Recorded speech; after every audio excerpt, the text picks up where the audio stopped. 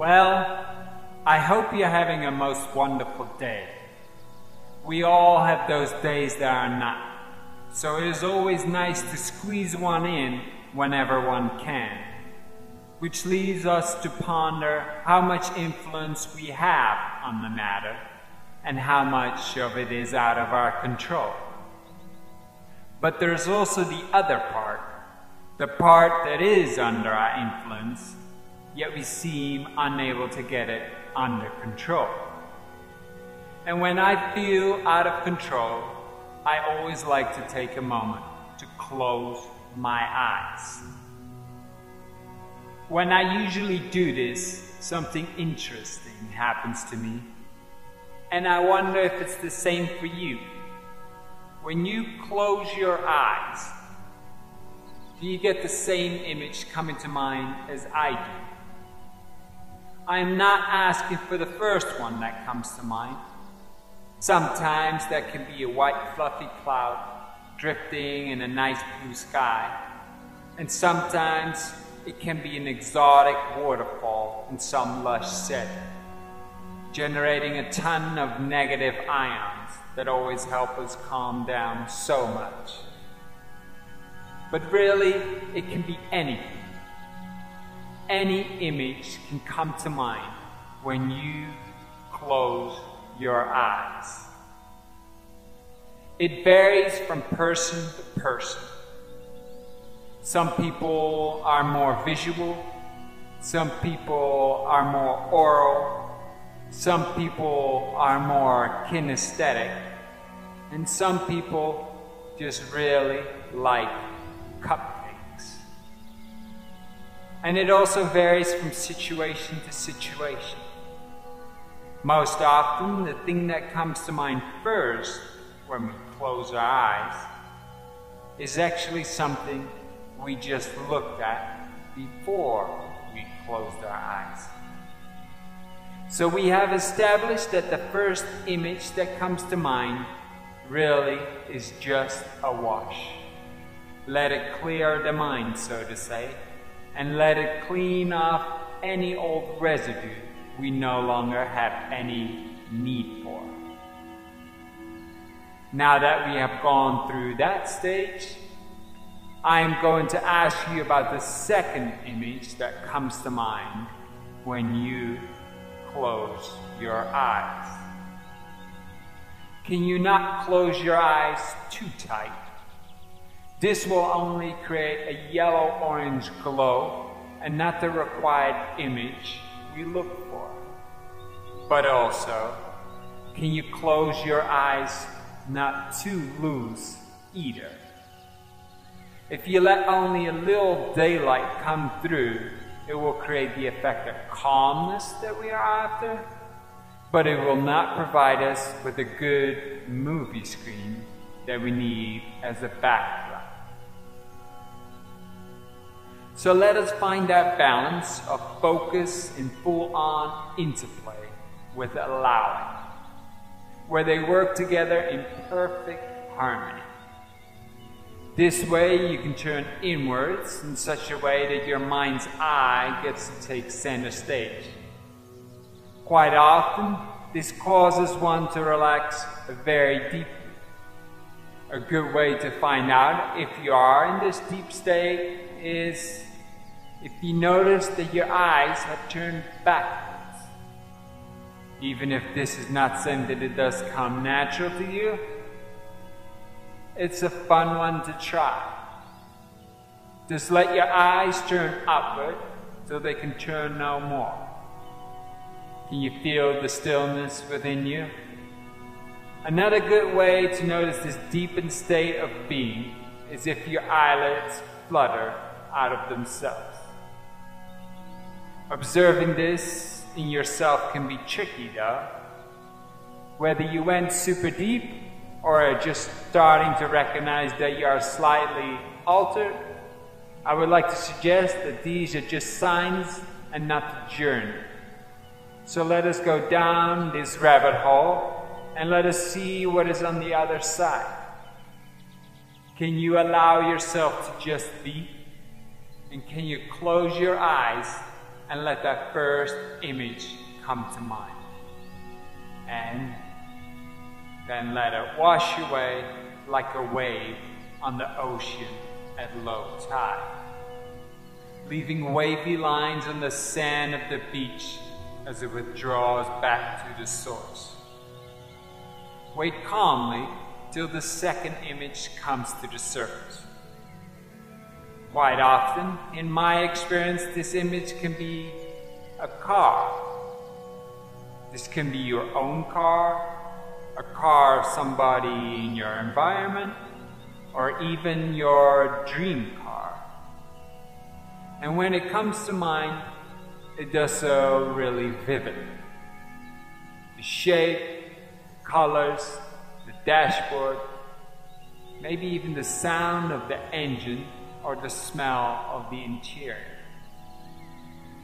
The amazing thing that happens here is that if you throw your jacket in the back seat, you get this overwhelming sense of freedom.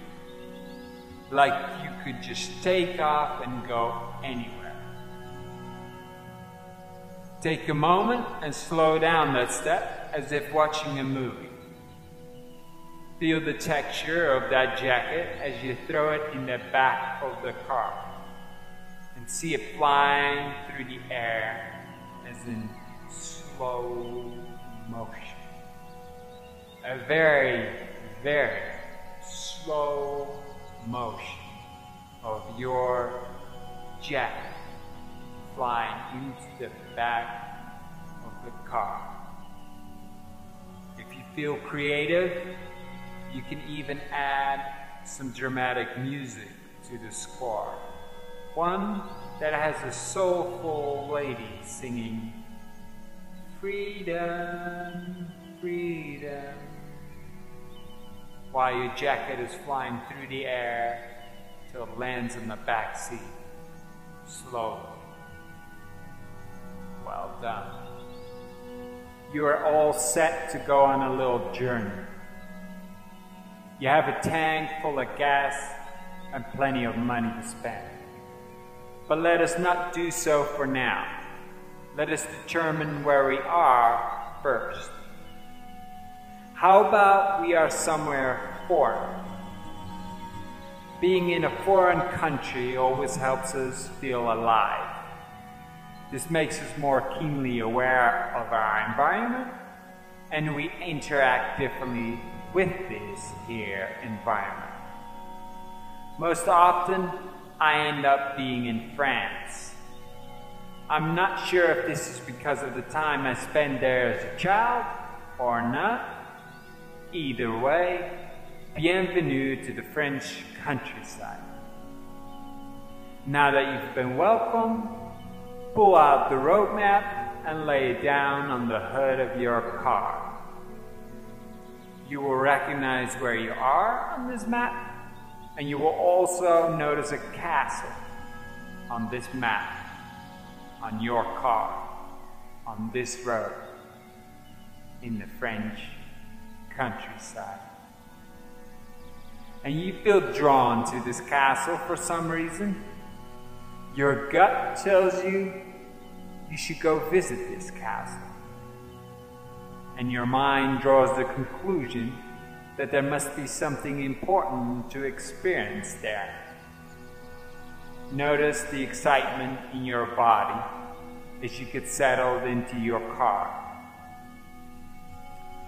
Your freedom is expressed and experienced in the right way.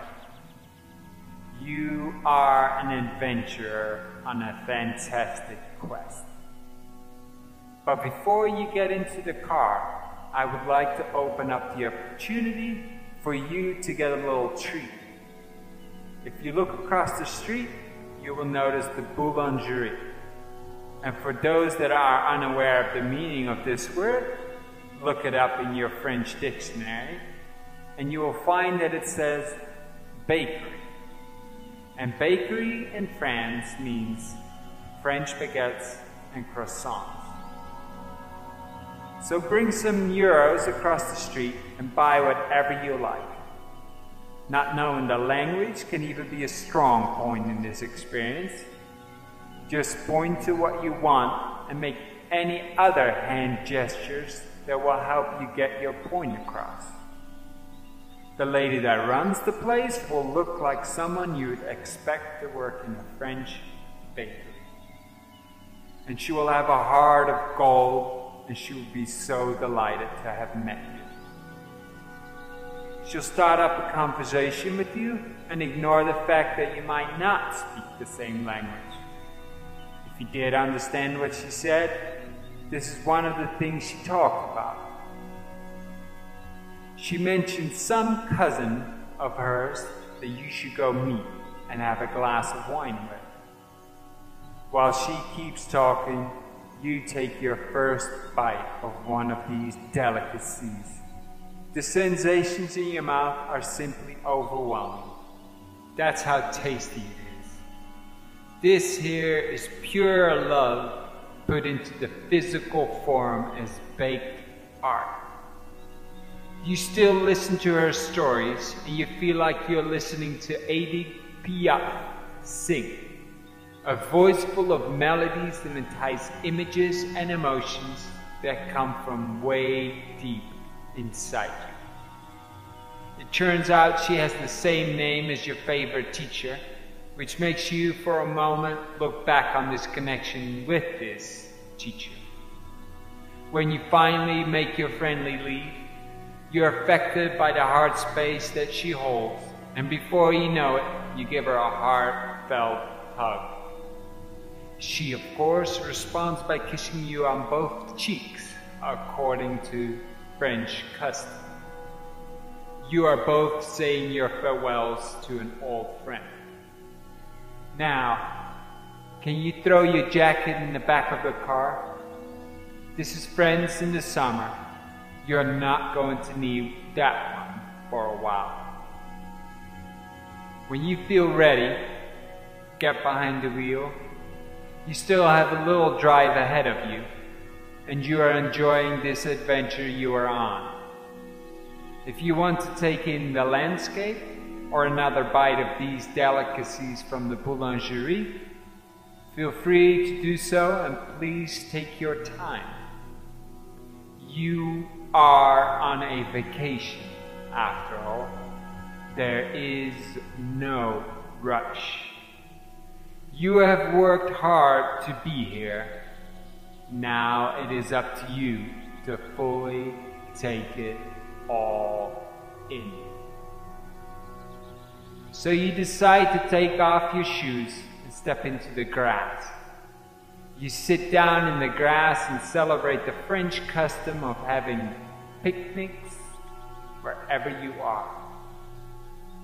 As your eyes roam the view of the countryside here, your mind runs ahead of you and is going ahead by already visiting the castle. Thinking about the castle makes your skin tingle in certain places. Something kids often experience when something magical is about to happen.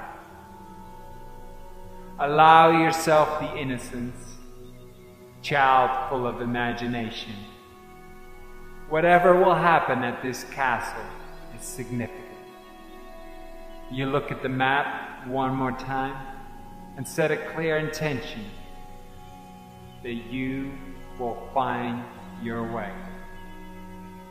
You step in the driver's seat, feel the steering wheel in your hands, turn the key, and hear the engine start up. Enjoy the ride, and before you'll know it, you'll be at the castle. You'll get out of the car, and you'll walk in to experience something that has never happened to you before. This is what happens. On your car ride over, you get help back. There is a roadblock. The sheep herder is bringing his flock across the road to take them to greener pastures on the other side. He moves slow. He's an old man, but he looks like he has moved at this speed for his entire life. Some people are fortunate like that.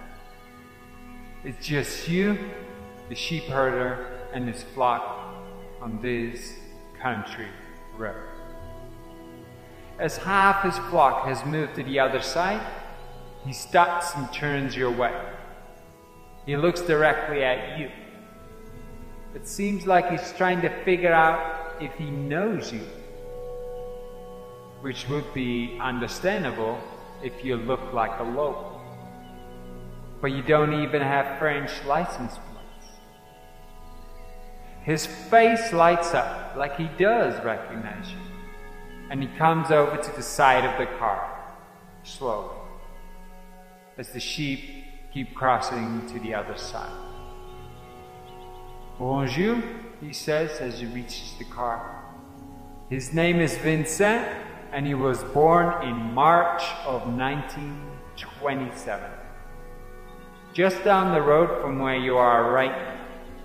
He starts up a conversation. He could have been more understandable than the lady at the bakery, because he speaks a lot slower. But his French seems ancient. Even a novice can pick that up quickly. In the end, he points to the mountains up ahead, and you notice a castle on top of the furthest one. From where you are in the car, that would be the third furthest one. The sheep have all crossed the road. The old man reaches over and pats you on the shoulder. As he smiles at you with such deep, clear eyes, you choke up as your eyes meet. It's the wateriness in his eyes that remind you of something so dear and long forgotten. It makes you all emotional. It makes you want to be part of some indigenous grieving ceremony and take on the role of main crier, which is quite the task to take on. Not only is it expected that you cry the hardest, the others do not even feel obligated to lose a tear till you have fully opened the floodgates yourself. No box of tissues is involved in these ceremonies, by the way. Their motto is, let it be as messy as possible. Roll around in dirt, tear off your clothes, and scream often, and do it loud, because it helps you release. You put your hand on his hand, on your shoulder, for his message on your journey. And he has obviously had his journey. You do your best to sound French when you say au revoir. You have your hand sticking out the window to wave goodbye. You feel the cool air stroking your hand. You open up all the windows of the car and you feel refreshed. Not just physically, but your entire being. Your lungs fill up as you let go of all the years that have gone by already. Wow, where has the time gone?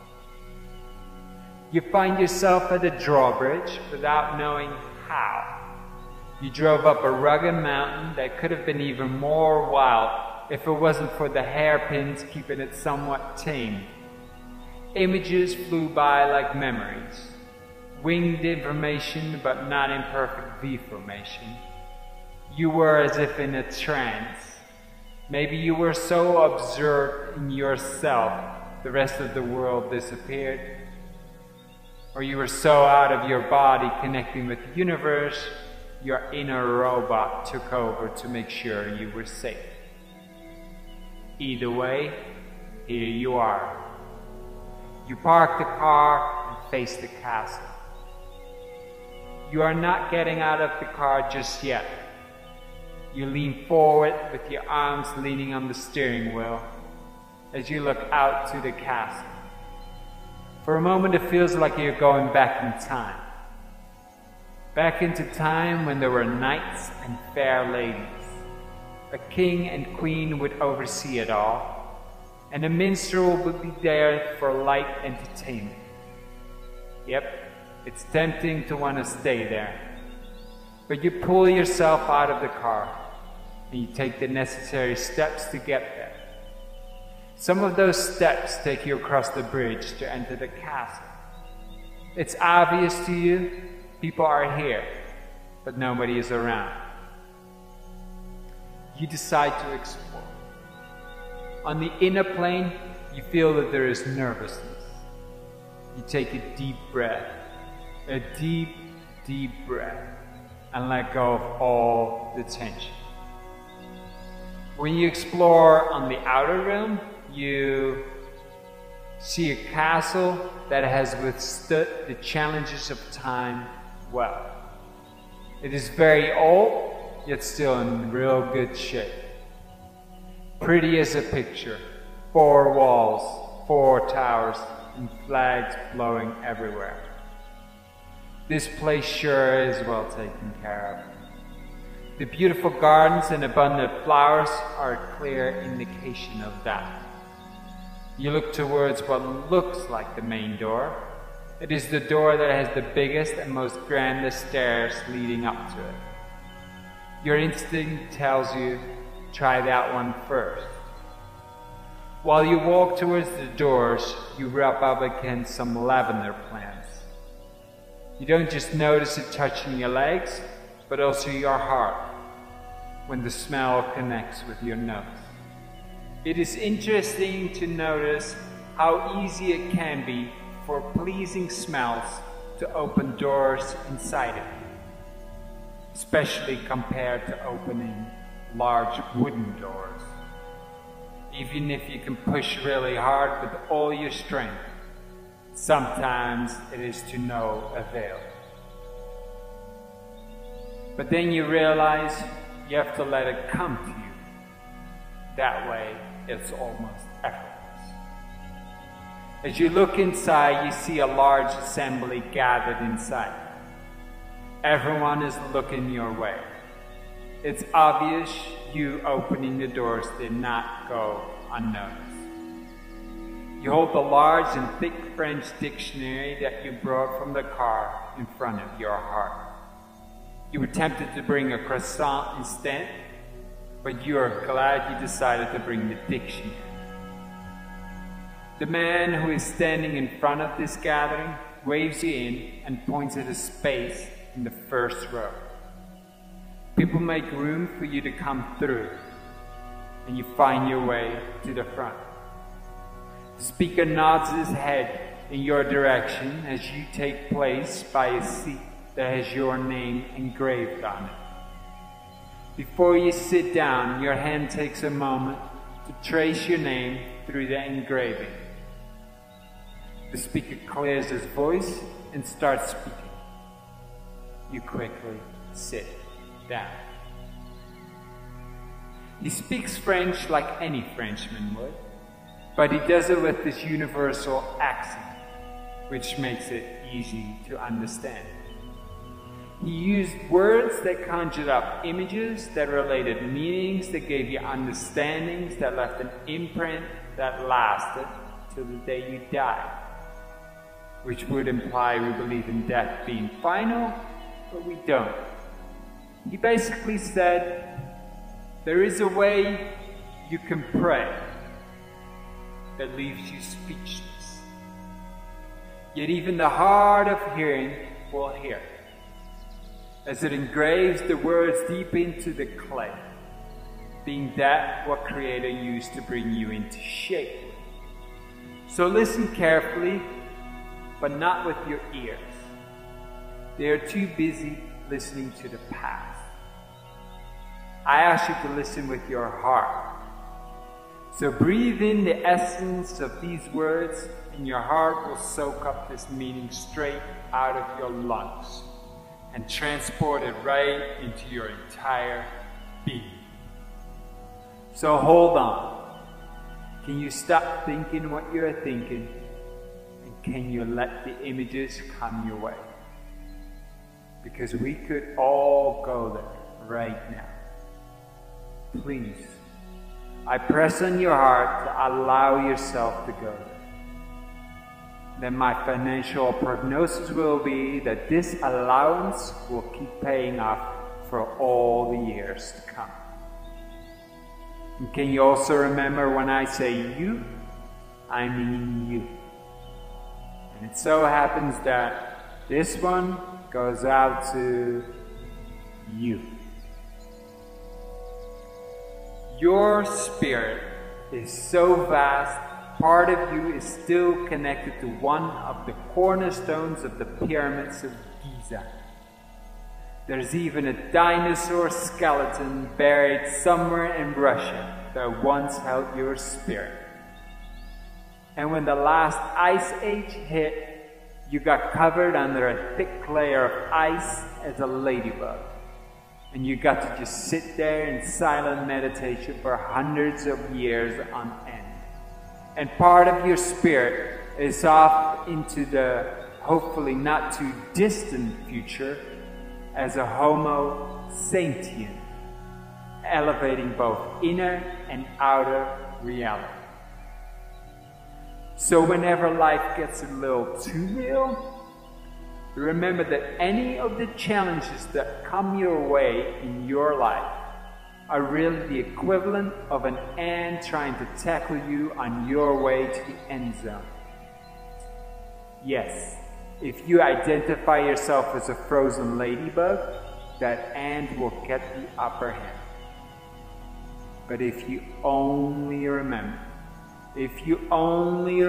to stop and take the time to remind yourself of the vastness of your being.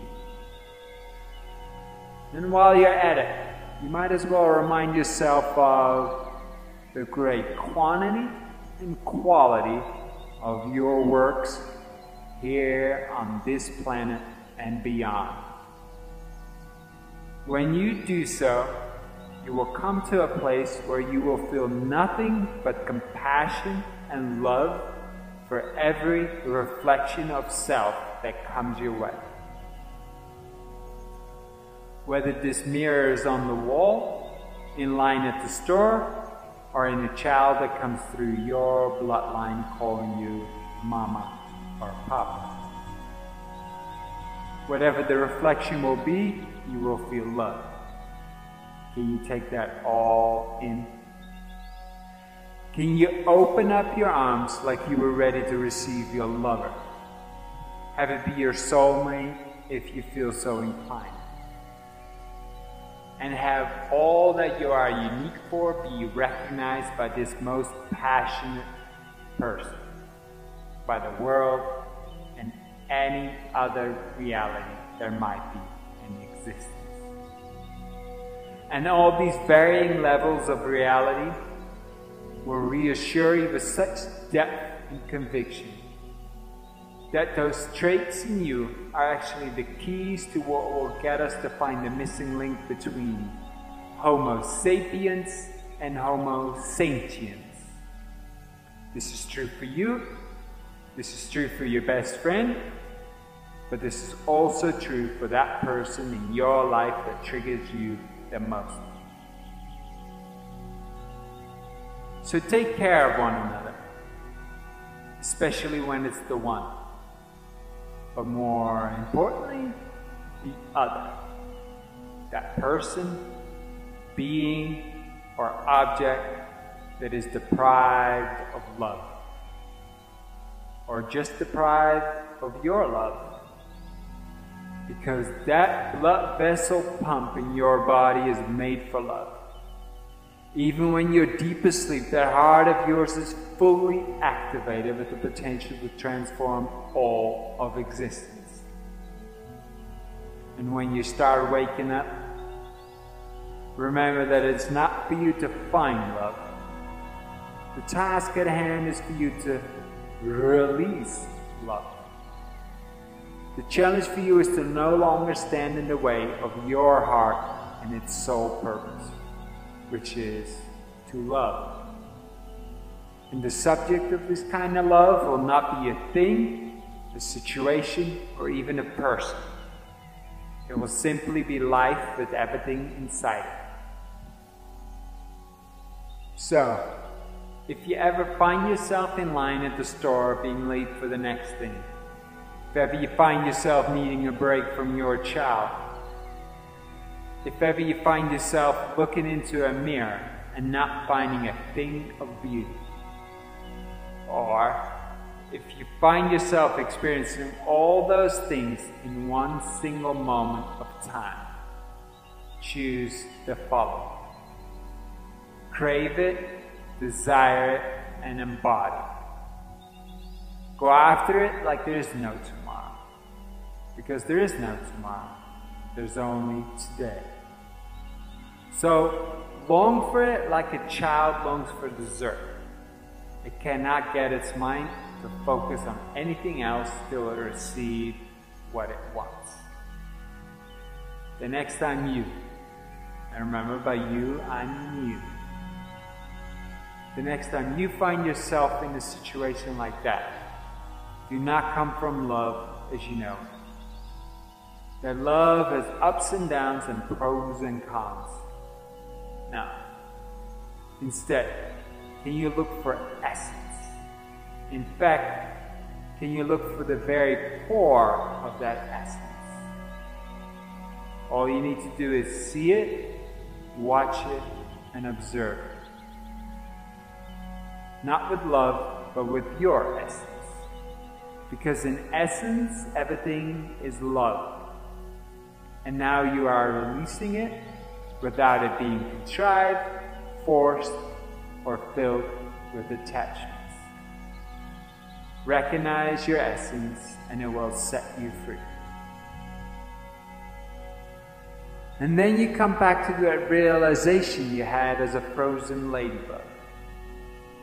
When for years you felt stuck under a thick layer of snow that covered a thick layer of ice that covered you, frozen stiff with nowhere to go. To top that all off, no one was there to help you. Now that was a cold, cold reality you were in. But then you got it. You really got it. You realized how lucky you were. You had nowhere to be and nothing needed to get done. It gave you the opportunity to just sit and experience. At first you felt nothing but the weight of all that cold mass holding you down. But soon you started to feel connected to this frozen mass of water. So much so, you started to identify with it personally. You came to experience that you were the ladybug and you were the thick layer of ice. It became clear to you that it was not the ice that was holding you down.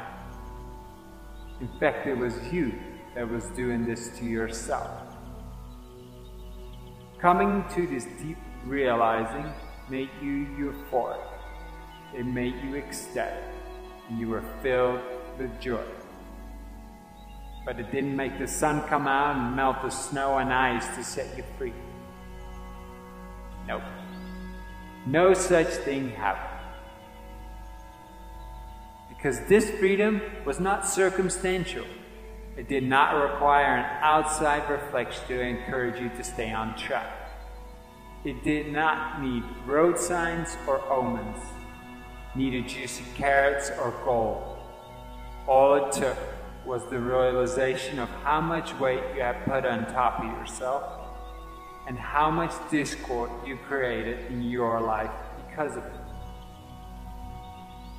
Now that you remember this, now that you fully remember that to the fullest depth of that realization, you can fully let go of all the roadblocks in your life. Those that you created and those that came with your contract in this lifetime, in past lifetimes, or even in future lifetimes. Wouldn't that be great? But I'm just teasing you. Even if there was such a power that could do that, it would not help you one bit. You would not even be half as powerful as you are today if you had never faced a roadblock. It's not the roadblocks we need to get rid of. It's the noise that comes up within us whenever we face a roadblock. that we can do without. And without the unnecessary noise, do you know what you get? Challenges, new and improved, now stress-free and clear.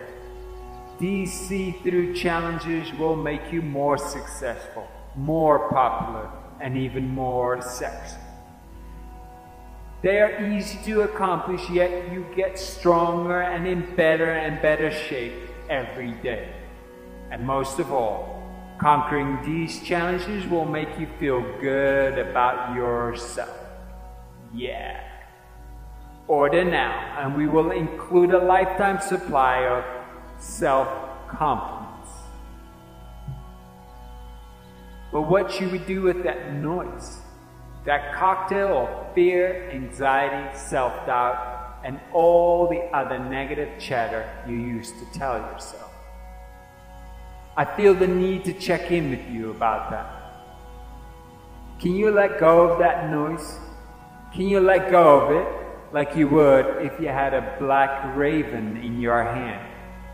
You'd simply open your hands and the raven would take off, never to come back again. Why not, right? It craves to be free as much as you do. Now you get notified that hereby the paper trail of this part of your contract has been let go of all the way. Poof. Gone. Torn up and burned. Paper shredded and composted. Yep. It has been properly disposed of, to say the least. This paperwork has been so well disposed of, it has gone back into time. Far back into time. It has in fact come back as the first papyrus paper that ever was written on in ancient Egypt. And can you guess what was written on this papyrus? That's right, the groundwork designs of the Great Pyramid of Giza. The one that still carries your spirit name on it. And yes, you understand it correctly when you see it does so, that you are an integral part of the Great Pyramid of Giza. An energy point so essential to the well-being of this world. One so well placed and designed, it creates harmony for all on this planet, including you. Now, I would like to ask you to look into a mirror. Not one that is on a wall, but one that is in a doorway. And when you look in this mirror, you will notice you are standing in line. A bloodline. Your child is behind you, fully behind you, and your ancestors are trailing the way and pioneering before you. You have prepared yourself for this moment, and you are getting yourself ready for the next time around. One way to do this is by taking care of yourself. Because if you do well, the Great Pyramid will do better. And we just learned that the Great Pyramid is here to take care of you. So this makes it easier for you to take care of yourself. Hence the gift that keeps on giving. Another way to do this is by using this lifetime to deepen your connections. Those from this lifetime and those from others. Perhaps the little pebble that lay next to you under the ice for so long when you were a ladybug has now come back as an uncle who you are close to, and who also happens to have a crystal collection. Or your fellow dinosaurs that ran in the same pack, and now you all chose to reunite yourselves in your high school team this lifetime. So, but then here you are. You have been on this earth so many times, you have touched about every corner of this planet, which is impressive, because our planet is round. You connected with about every spirit that has roamed this planet, past and present. To tell you the truth, you probably sat with the Buddha, whether it was as a monk, a lay person, or as a leaf on the Bodhi tree. And if you were not there, someone close to you in this lifetime was.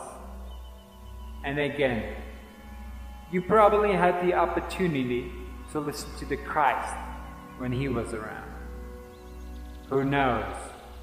You might have been one of the disciples, Mary Magdalena, or a piece of straw in his crib right after he was born. Now tell me, have you been listening to me? Have you really, really been listening to me?